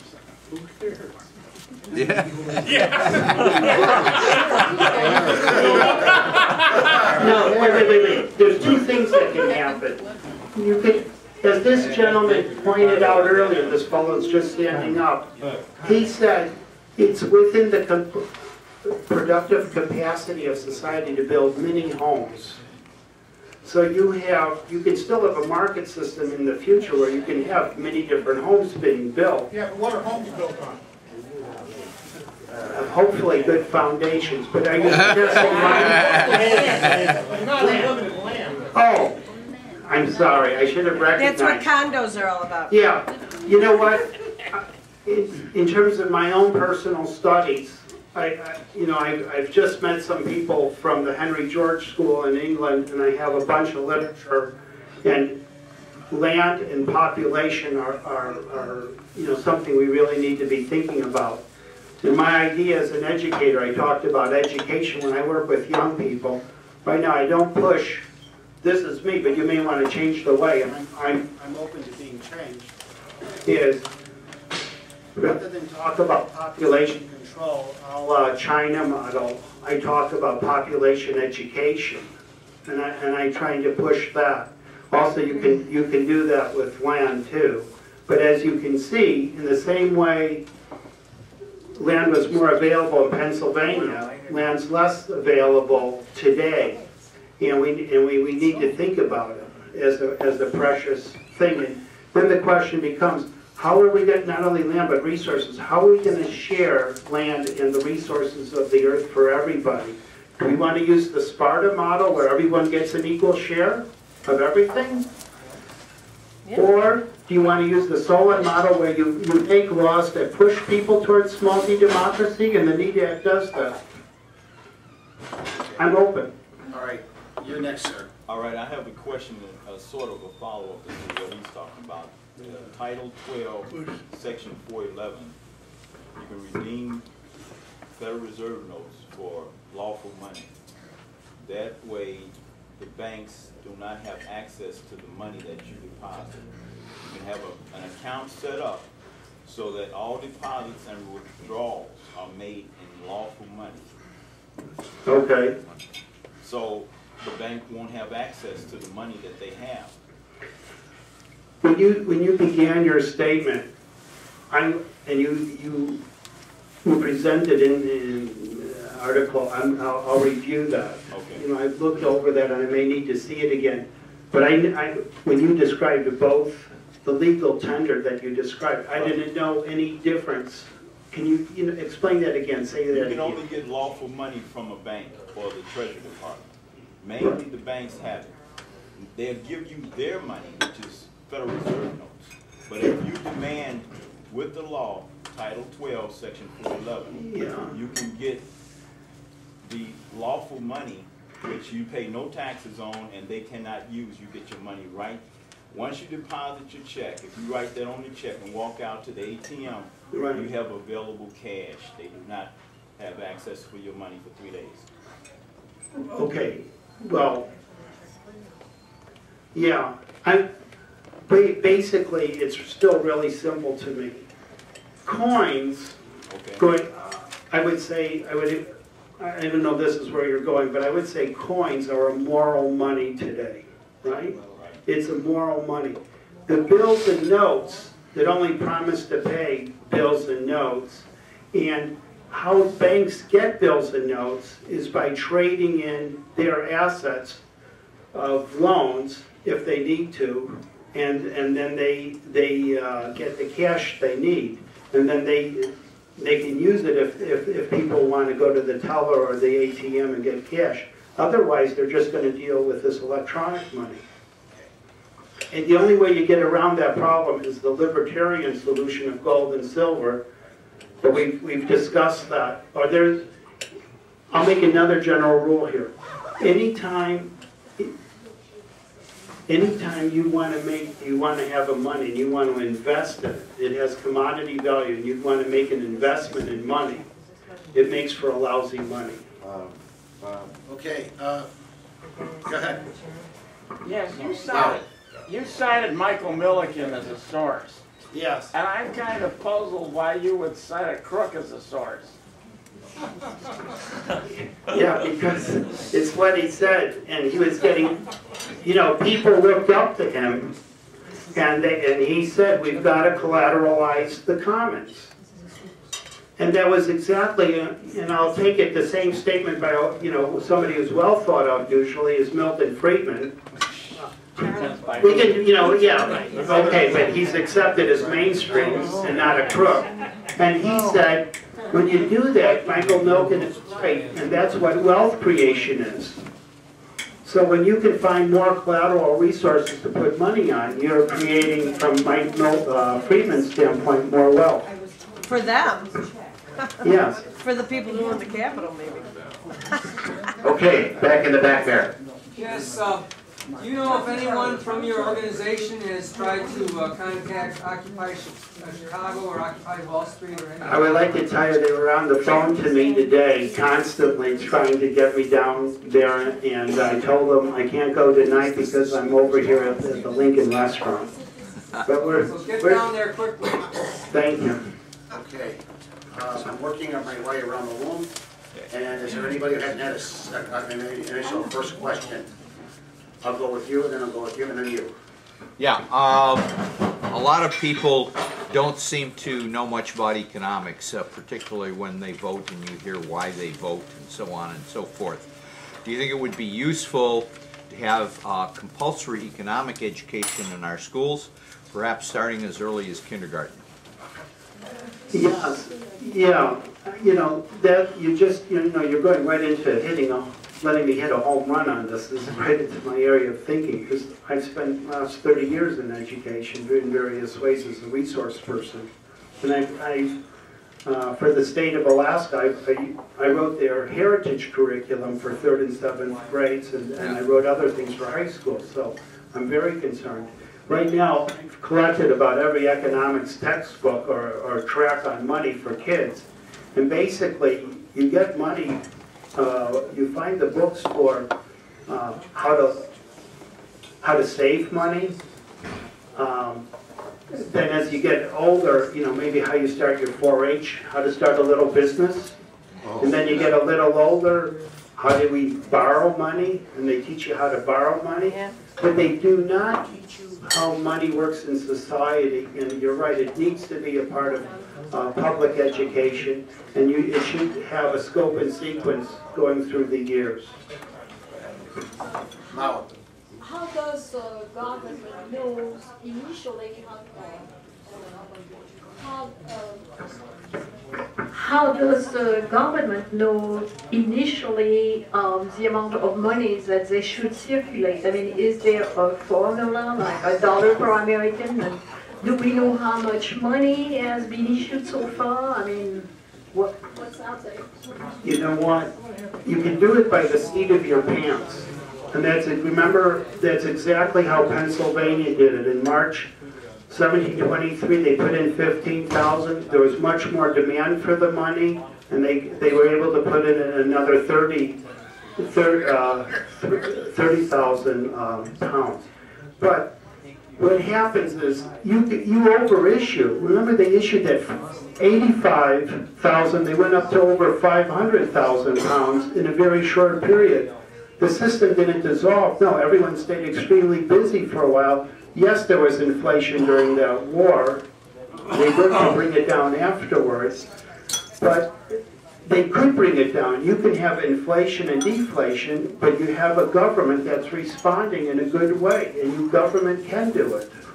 They did it in 1726 and then in the 1760s wonderfully well. You have a question there? Yes. Yeah, Dennis Kucinich is certainly, I'm no expert on this, but he's certainly one of the most liberal people in the House of Representatives. What I want to know, a lot of bills are put in by somebody and they go nowhere.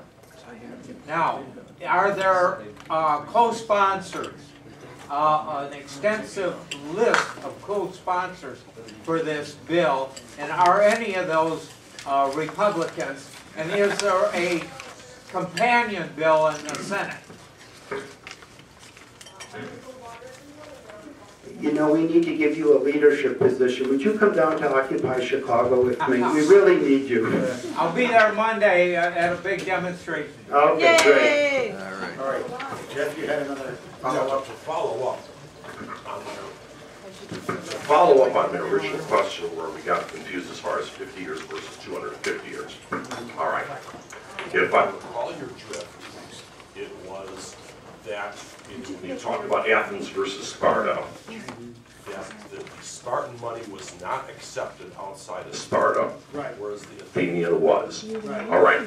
Now, if I would be correct in guessing that Pennsylvania did not have anywhere near the size of a trade deficit that we have, can you imagine how I would be concerned that insofar as extra money would be printed up here, that we need to import Saudi oil in order to survive, and that it had better be possible for the Saudis to be able to convert the money that we print and send to them for probably, in their case, gold. Is that otherwise, and what they're going to do is they're going to continue to raise the price of the oil commensurately, it would seem to me, because we don't produce any more. If you understand my drift. Yeah, if you get the mic, try not to get too close. If you get too close, it'll die on you all of a sudden. But anyhow, just to, You don't have to, I'll come back, I'm just gonna leave it here for you, sir. I need to think on your question again. Just say it. Well, all right. With respect to the Saudis, that if you print more money as you want to do, it figures that the Saudis are going to raise their oil price commensurately because we're not producing any more stuff. Sorry. Oh, you're absolutely right. The same number of ounces of gold. You're absolutely right. You have the Saudis producing oil and ransoming and blackmailing it or doing whatever with it, and they're demanding. You know, it makes me think of Brenton Woods. Charles de Gaulle made sure that he had the dollar became the world currency at that point, basically. But he wanted to go to Fort Knox. Right. And he said we got to make gold convertible. We kept it convertible, and now it's not. And if we have a real money system, what happens? Well, we may want to say, you know, Saudis, you're getting our dollars. Please spend them back in our economy. What if they want gold, but not what we make, which is next to nothing in Then then the market forces take place, and we've got to come up with alternatives.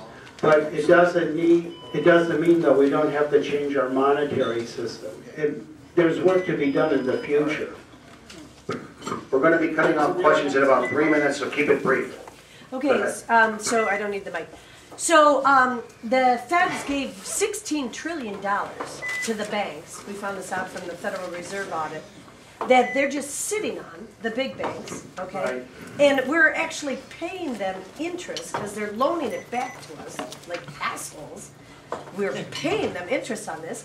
So I hope in the NEAT Act that that money gets taken back from them. Because what's happening right now is that we have a shrunken monetary supply down here on the streets. And if you say to the banks that you can no longer create any money, we will have bank closures all over this country. Because the money supply will completely shrink. Unless we're talking about in the NEAT Act, a huge expenditure, a huge infrastructure program to pay into. Okay, what's your question? That was my question. If you don't understand it, sorry. Sorry. I gave this in the presentation, but basically, here's what I was pointing out to.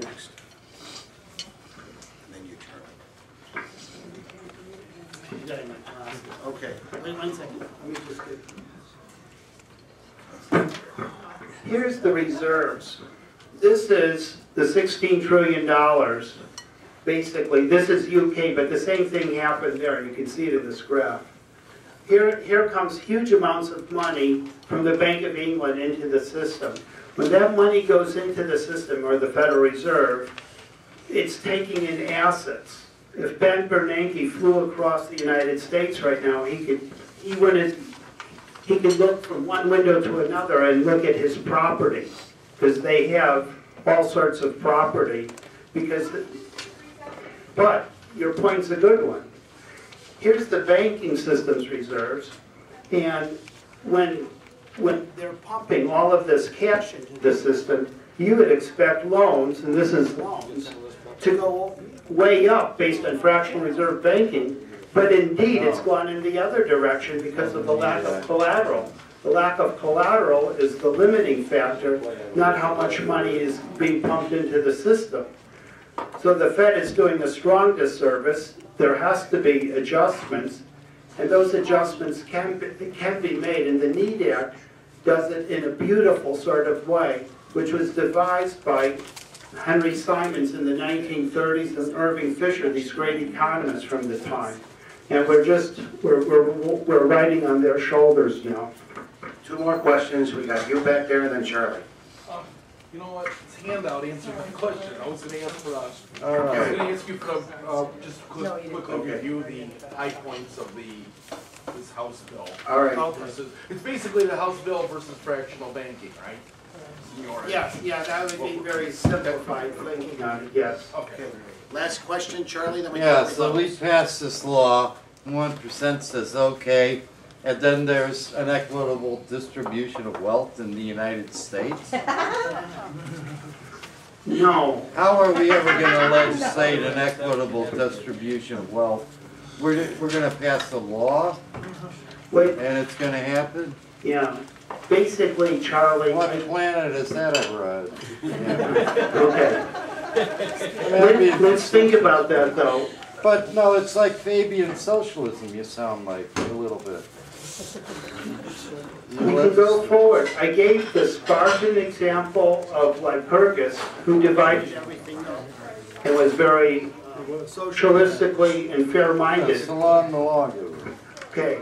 The other possibility came from Solon, where he didn't have the same wealth of land. He had a desperate situation. He had a lot of people coming to Athens from everywhere, and he had to get people to create an economy, and so he got everybody to work with their hands to do crafts. And he then put in about 6, 7 laws that over 100 years created only small landowners, so basically. I'm going to wait 100 years? All right. You might, in time, remember though, you got to remember on every ledger, on one side you have debtors, and on the other side you have creditors. Which one are you going to screw? You know, basically, you've got to figure it out. And the creditors may be the people holding pensions. So you've got to look at the system structurally and figure out how to change it. You can sweep away everything, and the Georgians might help us to come up with a new distribution system. Or you may start where we are and try to work incrementally forward. I'm open for both. Okay. Now, instead of how many more people are going to be rebutting tonight, because I'm going to do about 4 minutes apiece. Get up here, let's start. I'll maintain a 4-minute clock. And promptly at 10 minutes till, our illustrious speaker here is going to have the last word. Let's So thank him. let's thank him and have a wonderful round. Let's wish Brahma, I hope he's feeling okay, and we'll wish him a speedy recovery. No, he's all right. Oh, that's good. Just a So little let's get to under the the speakers and start moving. 4 minutes. Well, I certainly agree with the speaker that the cure for this thing is the direct issue of treasury money. One of the reasons that must be resorted to is because of the nature of credit money. As I pointed out in my question before, and he agreed, the banks don't lend money, they lend credit. And if everybody in the whole chain was willing to continue to deal in checks, there never would be a need for a Federal Reserve note. Now, Title 12, the Federal Reserve Act, says expressly that Federal Reserve notes shall be created for one purpose only, and that is bank liquidity. If the banks get caught between the two hard surfaces, they go to the window and they discount their paper. Now, there is absolutely no connection between the amount of green stamps, as I call them, on the street and the amount of credit that the banks have extended. What's happening today, the source of the deflation, is unlike in past years, especially 250 years ago, households then were not heavily indebted, if at all. Consumers didn't have credit, basically, except maybe from the butcher shop on a personal basis. So what's happening today, when they pay out money, the people are not going out and buying shoes or Mercedes or Fords. They are paying down their debts. And when the money, the credit money, comes back to the banks, it disappears from circulation entirely. And that is why the cure must be the direct issue of Treasury money, which doesn't disappear. And I think that's the basic point I wanted to make. I'll speak about seigniorage briefly. Essentially, in modern times, say since the time of Henry VIII, our coins, gold and silver coins, have been 10% copper and 90% gold or silver. Queen Elizabeth I was tipped off at her father, who had debased the currency. He had substituted about 30% copper. And one of her proudest achievements, she wrote, was that with the time she was ready to die, she ruled 45 years, you know, from 1558 to 1603. She had restored the integrity of British coinage. And not only 10% copper.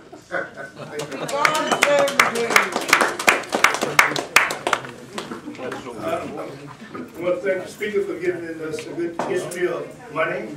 However, when you talk about money, you have to talk about banks, especially in our economy. When I was in school, fractional banking was simple. Fractional banking was if somebody come in with $10, that become the reserve for the bank, and that bank could lend, say, $90 or $100, 10 to 1, because they don't expect that person to come back, or 10 people to come back and get the $10. Now, so therefore, if it worked like that, I don't see no sin in fractional banking. What I see a sin is what we got now. And the third is, the commercial bank was a commercial bank. And it's money to buy your car, get your mortgage and so forth and so on. And the reason they set it up like that, because they didn't want the bank gambling, taking chances, and doing whatever they wanted to do with phony bookkeeping procedure. And wasn't nothing wrong with it. But guess what? When they was distracting us about should two men marry, should we have a constitution amendment to define what marriage is, they was passing laws that allow commercial banks to merge with Wall Street Bank. Wall Street Bank is a gambling house. When they merged with Wall Street, they became a gambling house. The $10 ain't necessary no more. Hell, they could go out and get a house and tell the homeowner, say, hey, I give you $150,000 for this. I'll refinance it at $150,000. So guess what? The homeowner say, yeah, my mortgage gonna be cheaper. I got $50,000 to do what I want with it. Guess what? Wall Street, this commercial in the Wall Street cabal, now got $150 they done made up. And if you do that for 500 million times, you come up with treason. Then they got another way they can do this. And that is, they can go to the regulators, they can go to Congress and say, I need a accounting rule change where I can put on my books like this. Because accounting is kind of like law. You can't deviate from it unless you get a bribe senator, a bribe representative to change that, or the regulators to change. So that's what they did. Now they come with all kind of tricky accounting procedures that create something out of nothing. Right. And they use that something as a basic to go to the printing press and say, we need these many trillions. And we running it off 27 hours, 7 days a week, 24 days, 24, whatever it is. Studied it. Real money. And guess what? These banking people in that bell in Wall Street is taking all of this money, real money, this ain't no paper. They got warehouses all over the world full of $100 bills.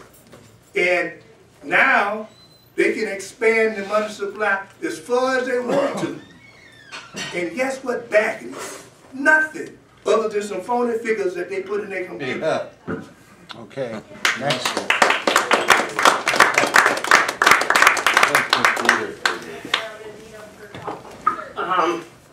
Basically, I see money as just a reflection of wealth, really. And what is wealth? What is capital? Well, if somebody, for instance, picks up part of a tree and carves out an axe, the handle of an axe, he's putting value into that piece of wood. He's putting use value into that piece of wood. And you could match that with the steel and sell it in the market. Now what happens is labor produces all wealth. Yes. And what is capital? What is it? Wealth that's used to Stolen. wealth. Capital is nothing but accumulated labor. That's all it really is. That's all it's ever been. That's the secret of what our economists don't tell you. That's where they get all the money from. If somebody works, how's he going to make billions and billions of dollars working? He can't. If somebody has somebody working for him, let's say 100,000 people, or even 1,000 people, he's taking that surplus that the worker does and using that to accumulate wealth. So if somebody works, for instance, in this day, we could produce our own wages in maybe 2 hours. And the rest of the capital that is produced goes to the capitalist. That's how he makes his wealth. Surplus value. In other words, profit. That's what surplus value is profit. And that's how they make their profits. It's a dirty secret. And the only way to resolve this problem really is we have the socialization of production. For instance, right now, production goes all over the world or is made in a factory or somewhere else, and it takes a lot of people to put these things together. But yet we have individual appropriation. The capitalist appropriates the wealth of the worker. That's how he makes his money. So what we have to do is have economic democracy. In other words, the people that produce the wealth should control the wealth. And they should run the economy. Yay! That's the way it should be. And that's the only way you're going to get out of this problem. If you let it go like it is, what's going to happen is you're not going to have a planet to live on. Because these people, the only thing that matters to them is profit. Yeah. And workers are nothing more than a commodity in this society. That's all they are, to be bought, sold in the market, and to make a lot of profit. They're disposable, just like your razor is disposable. And they go into another country if they want cheaper labor. That's what we have to get to. Not the symptoms, but the cause. Yeah. Okay. It's right on the money, man. If you want to find out about economics, I would suggest taking the Henry George courses. That's the best way to really learn. I don't have much faith in modern economists. I think they're full of hooey. I took a course about 15 years ago just to remember what I had in college. And they said, oh, 6% unemployment, that's as low as it can go. Well, it's funny, it got down to about 0 in World War II when we really needed people. So I have very little faith in modern economists. You want to read another thing that's kind of interesting is The Ascent of Money by Niall Ferguson. He's pretty conservative, but it's worth reading, and then they have a nice DVD too. I'd like to thank the speaker because he gave us a good interesting information and a nice sheet here where we can find the law. I knew how to do this. I was going to say it here, but why do I need to say it? It's right on here. What I intend to do is take a look at this bill at the where it says thomaslo.loc.gov. You can get the bill and take a look at it. If it looks good, I'm going to take it to UU Social Concerns, Economic Justice and Homelessness Task Force, and see if we should support this. This is the way I'm going to respond to the speaker, by doing something to see if this bill has legs. Is there a chance of getting through? Of course, things are changing so fast, and right now, positively, I think there might be a chance that us people on the streets might be able to make this bill go through. Thanks, Clint. I'm going to get a little philosophical here. I think this Chief Brown Eagle of the Lakota recently said, you know, the teabaggers talk about freedom, Americans talk about freedom. Back when the Native Americans were the, caretakers of this land, they didn't have any private property. The water was owned by Mother Earth and was loaned to the people, and the land was owned by God and only caretakered by the people. So he said, Americans don't even understand what freedom is, what real freedom is.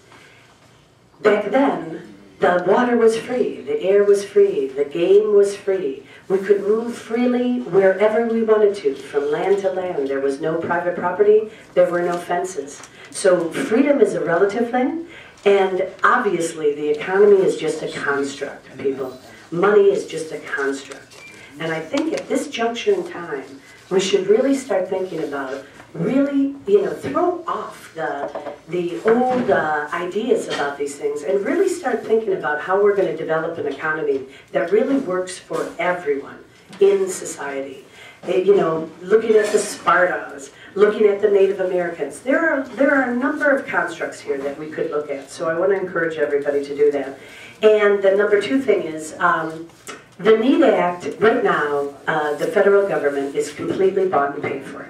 They are wholly owned subsidiaries of the big banks. Even Durbin was on the floor of the Senate saying, this Senate is bought and paid for by the big banks. So I do not anticipate that the NEED Act will go anywhere. Now, we need jobs, and we need them now. And we don't need to sell all of our public assets to get these jobs. That's what they want to do, right? They want to sell our streets. They want to sell our water. And they say, you want a jobs? Sell us your streets. You want jobs? Sell us your water. So I really, really want to encourage you to think about the concept of an Illinois State Bank, where we, the people, own our own bank, use our own money. It's kind of the Sparta thing. Use our own money to loan out to our communities to create our jobs as a more kind of immediate solution. I totally believe that some of the things in the NEED Act are necessary, but I totally believe that we are not going to get this thing done until after 2012, and we'll see what happens then. So, thank you.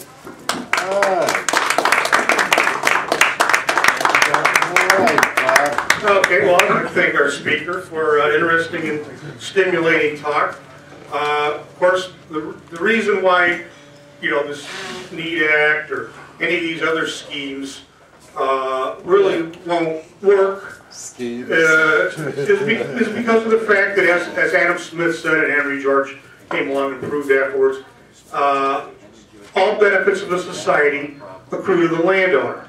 Henry George had a great little story he used to call The Last Robber. And it was about a guy walking home from work, and all the way home from work, muggers would stop and rob him of $5, $10, $15, until he got home, and the last robber was the landlord sitting on his stairs, and the landlord said, "Give me everything you got left." So as long as we don't, if we don't reform, if we don't have land reform, if we don't have land tax reform, if we don't stop taxing the landowners, all these benefits will do, getting rid of fractional reserve banking, like I said, having this great wave of prosperity, it'll just make rent go up. That's why a house, they'll actually pay you now to go move to Detroit. So a house in Detroit is zero, folks. Land and a house, zero. They'll actually even pay for you to go there. And an apartment, near the Loop, like in Dearborn Park or something like that, or a condo, or a house down on South State Street, $720,000 or $450,000. Well, why is that? Well, it's because the salaries are high here. So there's another great story. Everybody knows the story of Robinson Crusoe and Friday, right? Robinson Crusoe landed first, and then he found Friday. Wonder if it was the other way around. Wonder if Robinson Crusoe came to the island and Friday was there. And Robinson Crusoe says, "Can I live on your island?" And Friday would scratch his head. He owns the island because it's his island, right? He's been there first. He says, "Well, yeah, you can stay here, but every day," he goes, "it takes me 8 hours to catch one rabbit by hand, and that's what I eat to sustain me.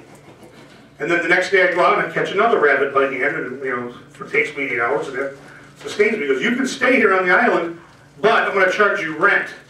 And that rent is going to be one rabbit a day." So now Robinson Crusoe's got no other choice. He does it. He says, "Okay, but now I'm going to have to work 16 hours a day. I got to take me 8 hours to get a rabbit. Then I got to work 8 more hours to get a rabbit to pay my rent." So this is going on and on. Every night he comes back to the campfire, just totally, exhausted, and tosses his rabbit to Friday. And Friday's enjoying the good life. He's sitting out in the sun all day, swimming and, playing around. And he's got someone else doing his work for him, eating his rabbit. He eats his rabbit. One day Robinson Crusoe gets an idea. If I make a spear, I can get more rabbits faster. So he finds a stick and some sharp stone and some vines, and he makes a spear. And that's capital, by the way. The next day, he gets 22 rabbits. 22 rabbits. And he comes back that night to the campfire, and he's got 22 rabbits hanging on his vine, and he flips a rabbit over to Friday, and he says, he's telling about his spear. And everything. "Oh, this is great, I got so many rabbits, this is so helpful, it's capital of this spear. It increased my productivity so much and everything." And Friday says, "Well, that's all good and great and everything, but I got bad news for you. Your rent's going up tomorrow to 21 rabbits." You see, so that's essentially the law of rent. And if you read Ricardo, it's the same, this is essentially the same thing. And this is why it doesn't matter all these good things you do. Okay. If you don't get down to the crux of the problem, which is planet Earth belongs to all of us. Yep. It's our birthright. And the way that we can all share in the bounty of the earth is only through a land value tax. And that is a tax on the location value of that piece of land. Okay, if you don't fix that, nothing else is going to work. Okay, and a few definitions. Capital is wealth, but it's wealth that's used to create more wealth. And all wages come from profits. That's another thing. And a final definition. Oh. All wages come from profits. Well, that's true. All wages, think about it. All wages come from profits. And demand is equal to cash plus credit. And theft is called not letting the next speaker have his time. All right. We're all done Let's here, think, and there's time left. Are we gonna get another? Yes, you can come up if you need to. All right. Yeah, well, Bob made just briefly, Bob made an appropriate point. He was driving at an appropriate point. The idea that capital comes entirely from labor is laughable. It also comes from innovative ideas. The black folk 150 years ago just kept picking cotton. The only thing that the overseer could think of was to get the black folk to pick cotton. And if everybody in the country, if there had been no Civil War and they still had the whole South with a bunch of black folk picking cotton, the South would be dirt poor compared to what it is now.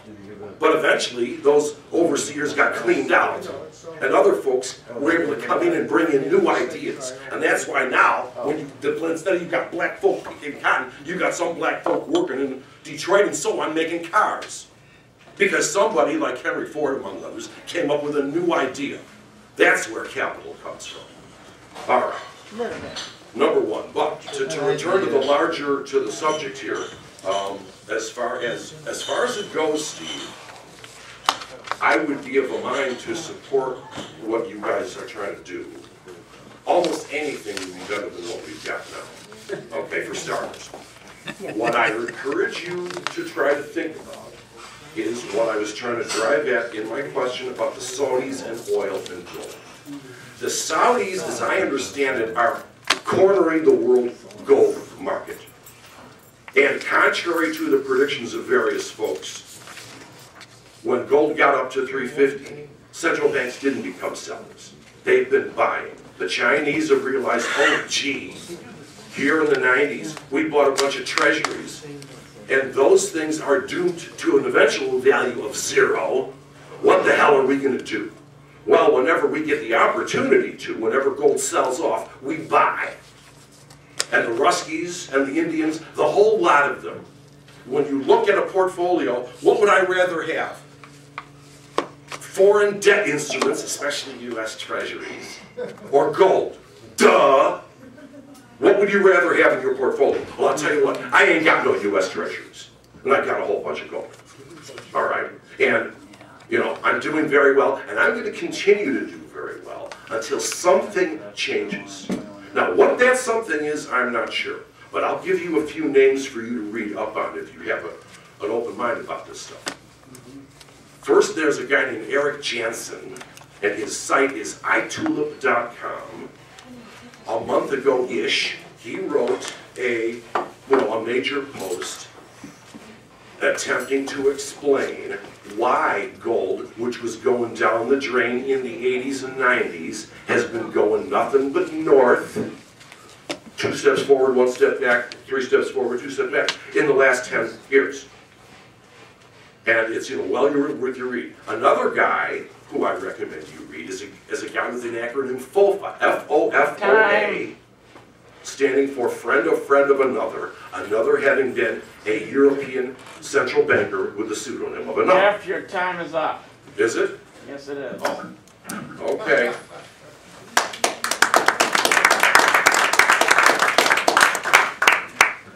They happen to be buying land also, and agricultural, the Saudis and the Chinese. Okay, sorry. My Saudis are buying gold. I'm Jules. A couple comments. Laura mentioned that our economic system is an abstract idea, and to a certain extent it is. Stephen has defined money as an abstract social power defined by law for use as an unconditional means of payment. And we need to be able to decide where we need to take the economy, assuming we get our take back control of our political system. Stephen Walsh also mentioned what Michael Milken had said. We must now collateralize the commons. And I see there's a movement out here in America that's, well, multiple movements out here to do exactly that. There's a lot of state assets like state parks, state buildings, and other state things that could be privatized pretty soon.